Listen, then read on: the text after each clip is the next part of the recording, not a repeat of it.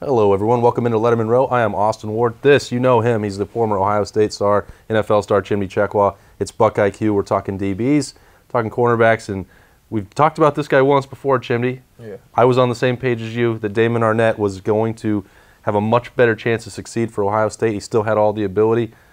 I think so far he's proven us right. Yeah, he has. He's a really good player. I think of all the DBs, he's been the best so far, in the man and zone. And you can just see it, man, his aggressiveness at the point of attack. He's always been in good coverage. There was one play, they did get a deep ball on him, but he was in good coverage. Little things that you might need to clean up on that, but other than that, man, he's been legit. You know, we're going to talk about the interception and the pick six and some of that, but he's talked about playing with more swagger. I know that DBs, Yeah. that's almost what you have to do, right? I mean, as someone who's played the position, do you notice that? Do you see him carrying himself differently than a year ago? I do, and that swag equals confidence, you know, and that confidence allows you to do some of the things that, you know, when doubt creeps in, it really hurts your game, especially as a cornerback. So, I mean, you can see it. You know, he's out there. He's making sure that, you know, he's looking in the right spots. He's being disciplined, but when it's time to go make a play, he goes there and makes that play. All right, he's going to have a couple chances for sure on Saturday night at Nebraska. Adrian Martinez, that quarterback, he's dangerous. Ohio State and the Silver Bullets looking to keep that momentum going. Chimdi's going to break down how Damon Arnette factors into those plans for the Buckeyes right now. Let's roll the tape. All right, Chimdi, after all that criticism that we talked about there with Damon Arnette last year, he's come out and these first 4 games, he's really been one of the best players, I think, on the Ohio State defense. You think? Yeah, if you remember, I wasn't one of those people criticizing That's him. right. You know, I felt strongly about his ability to play, and on this play, you just see the aggressiveness at the point of attack, which is important for a DB. A lot of guys, when they go to make the play, they think it's enough for them to just put their hand up there and try to knock the ball away.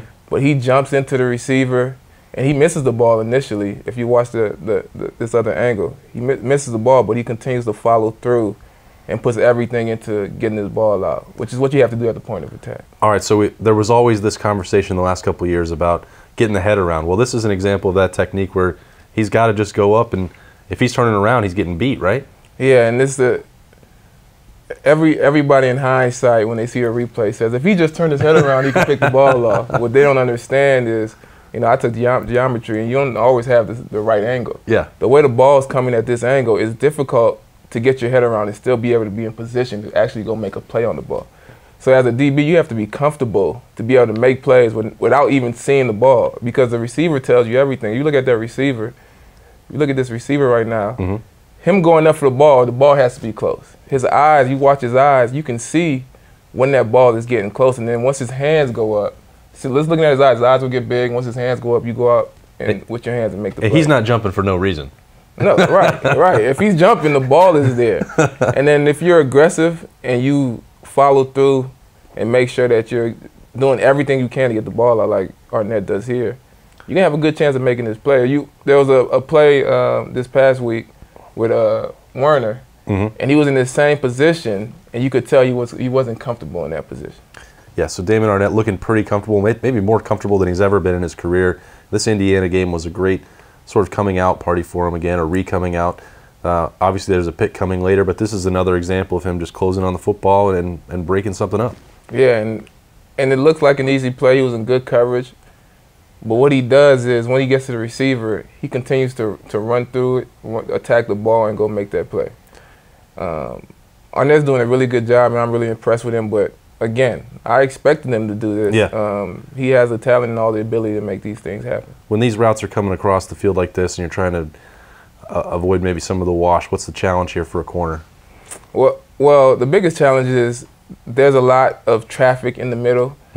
But what Arnette is doing, he's actually helping out.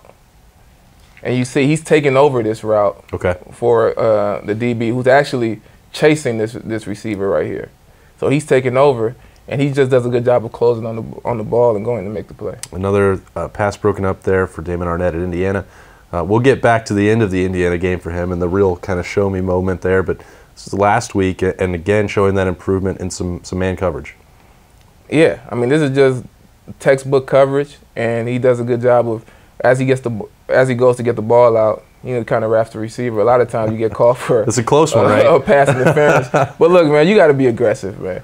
If you're not aggressive at the point of attack, these receivers who are on scholarship, I don't care if Miami, Ohio, I don't care if it's FAU, they will make plays, they will catch the ball. So you have to be aggressive.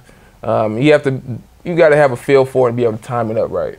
I know to a defensive back, that's not pass interference ever, right? That's playing the game. No, that's not even close to pass interference in my head. All right, here's the one that, you know, Damon Arnette, he wouldn't say, I gave him the chance, I told you so to everyone who criticized him coming back. This is the kind of play he's been wanting to make for a long time. And, Chimdi, you know how good this must feel. Yeah, it feels great. It felt great for me watching it. You know, I almost just yelled. Because I was like, when are we going to get a pick? And then I saw this, but you could see they ran kind of a tight end, like, high play. Everybody going one way and the tight end trying to sneak out to the backside. But Arnette does a good job of being disciplined, having good eye discipline. He recognizes this guy coming back. And the quarterback, what happens with a lot of times with these plays, they don't see the corner, you know, sitting there backside. So Arnette got one of those, you know, great opportunities, and he wanted to make the play. And then the fun begins after that.